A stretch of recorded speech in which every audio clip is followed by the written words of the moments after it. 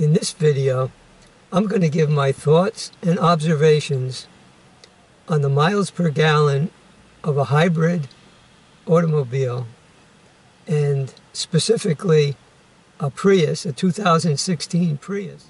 Most of these observations also relate to any hybrid, not just the Prius. When you first get a hybrid car, you need to pay attention to your driving style and habits if you want to maximize your miles per gallon. In the beginning, it does seem like a nuisance to think and do things differently, but then it becomes a habit and it's easier. Let's look at a couple of things we could do to maximize our miles per gallon.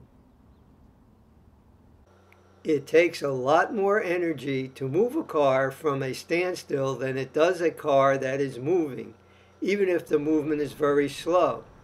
Here I am slowing down and lightly applying the brakes so that I can time it just right and not have to stop, and as the light turns green, I can accelerate. Be careful to stop if you don't time it right and the light is still red. Also, don't aggravate the cars behind you if there are any. You'll have plenty of chances to do this when there are no cars behind you. Here is another example where I almost had to stop.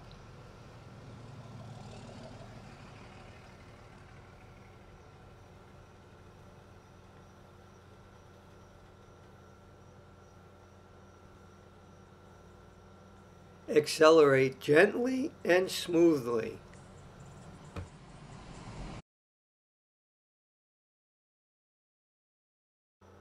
Look for different routes that have fewer lights and hills to get to your destinations. If you have to go uphill, is there a route that has less of a slope? Here is an example. I have 3 ways I can get back home every day. They start near sea level and go to the 525-foot elevation. This is the first possible choice. There are more lights and usually more traffic near this school.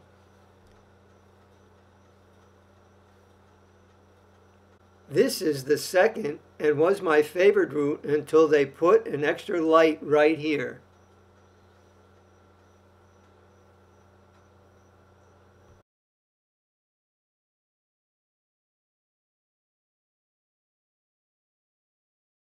Now it is tied with this third route for less stops.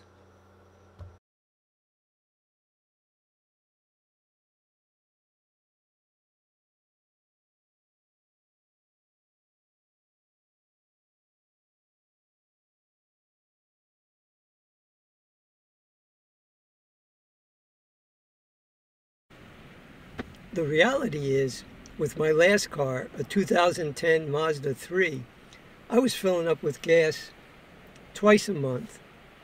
Now, with this 2016 Prius, I fill up with gas once every 40 days. And I drive probably a little bit more mileage than I did with the Mazda. So that's the reality.